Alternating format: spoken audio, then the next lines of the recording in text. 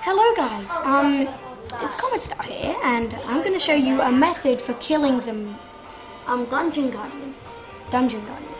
All you really need is the Phantasm.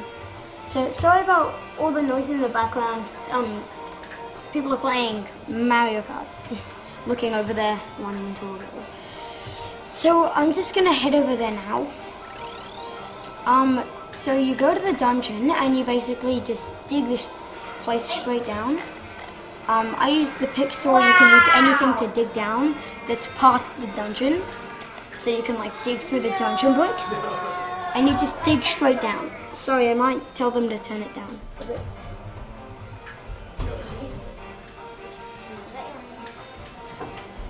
Okay, there we go. So you'll see I have already got the bone key.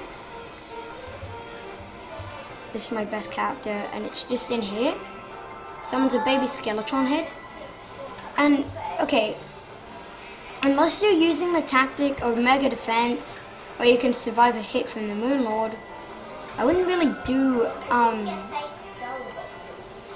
I wouldn't really use, any, well, you could, okay, you can use any armor set you want. I'm using the Nebula for this fight, because the armor bonus, if you do have to turn around, this is very unlikely. Hurting enemies has a chance to spawn buff boosters. I will repeat this over and over again. Do not have a summon. It messes up your damage with the Phantasm. It will mess up your damage. Don't have a summon out. And you just get crazy damage if you use the Phantasm along with the arrows that you get from the Moon Lord. What are they called? Luminite. Yeah, Luminite arrows plus this is incredible.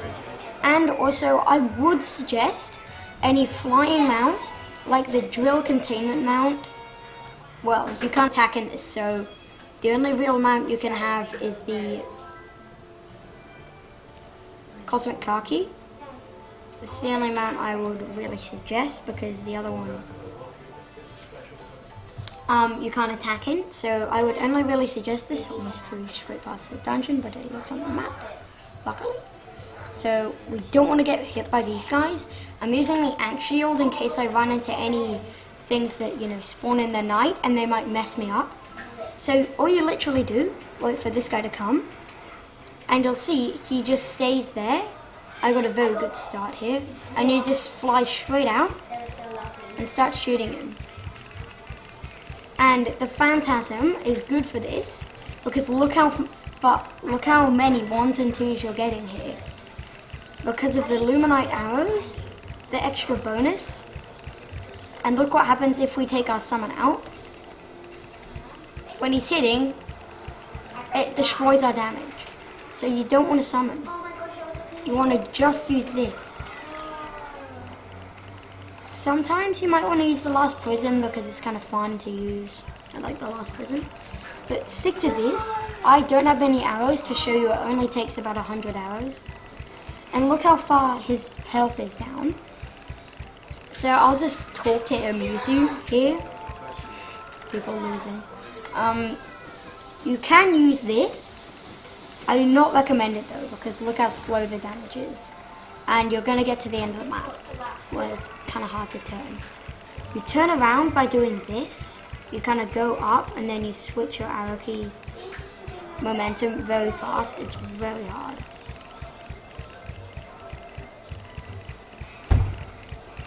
And then you can kind of turn around. And I'm just going back on my trail because I wanted. So I'm just going to go under this floating island. If you run into any floating islands, try and go under or above them. It did take me a couple of tries, a couple being around 5 other tries to do this, and actually only about 3 maybe, before I got the Dungeon Guardian pet. The second time I killed him, which is, now this will be the second time I kill him, if I do kill him this time, then it'll be the second time I've got the bone key. I wonder what you can sell it for. Let's just go down here and you'll see, we should see the house I've built a bit here. Yeah, here we go. So we're gonna try and sell the bone key and see how much it sells for. I've got a trick. But we're gonna kill him first to get the bone key, obviously.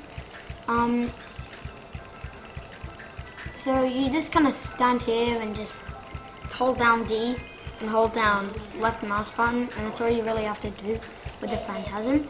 Because if you look at the firing lane here, it's so fast. So I'm nowhere near the end of the map. I'm like around the middle. And I got, as soon as I kill him, I will stop. One hit. So we were about here when we killed him. So yeah, we take about that much of the map. So we'll just go down here, and here's the bone key. Here we go.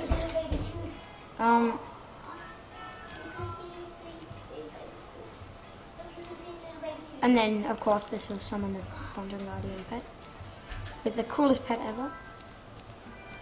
To show that you've killed the Dungeon Guardian. So that's how to kill the Dungeon Guardian. I know I am quite late game in this, but you know, if you want to kill the Dungeon Guardian pretty easily, that's how you do it.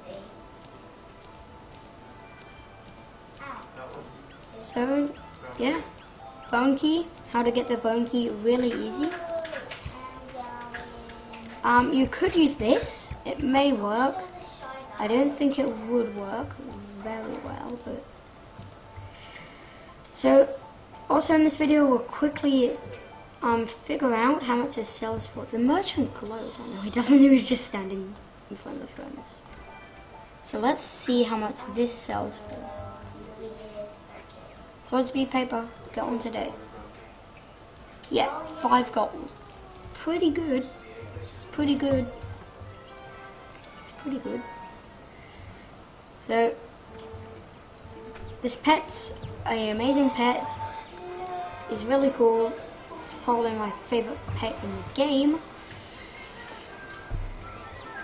And that is why I like him so much. Because he's just like the coolest pet ever.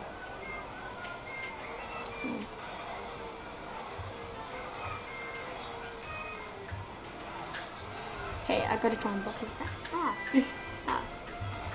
So, I very recently got this. I love this man.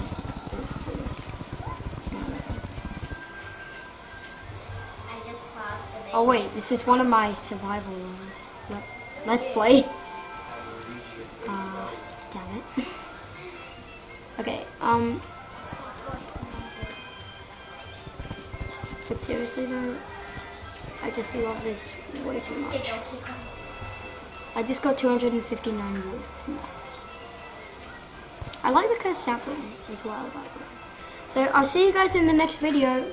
Bye. This is Comet Star out. Don't forget to like, subscribe, do something like that.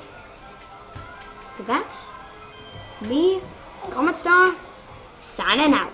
Bye.